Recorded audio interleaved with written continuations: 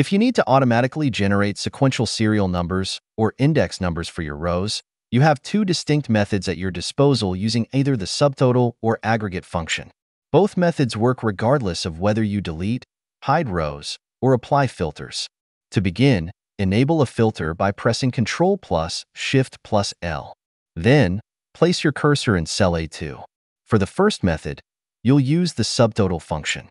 The first argument in the subtotal function will be 3, which refers to the countif function. You can either type the number directly or double-click to select it.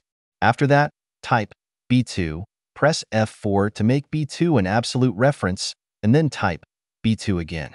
This setup counts each row incrementally, using the first one as a reference, so the numbers increase sequentially. Press Enter, and then apply the formula to the remaining rows by double-clicking the fill handle.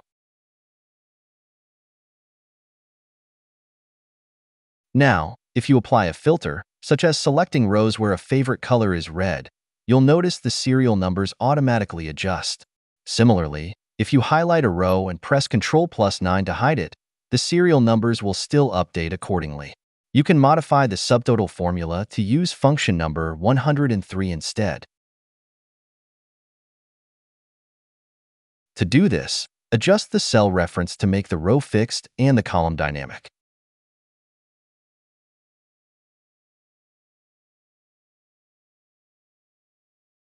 After applying the updated formula to the other rows, you'll see the serial numbers continue to adjust when you apply filters, e.g., filtering for blue or hide rows.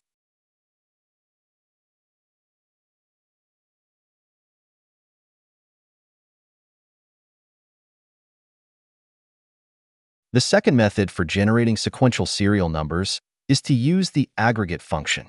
Start by typing =aggregate and set the first argument to counta.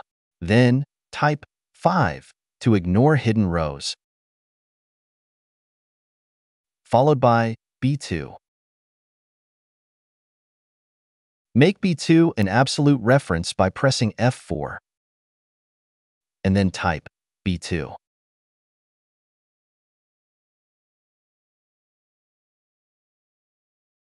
Close the parentheses and press Enter, then apply the formula to the remaining rows. This approach works similarly to the subtotal method. If you apply a filter, such as selecting zones north and south, or hide multiple rows using Ctrl plus 9, the serial numbers will remain in sequential order. These are the two reliable methods to generate sequential serial numbers while dynamically adapting to filters and hidden rows. Like and follow for daily tips.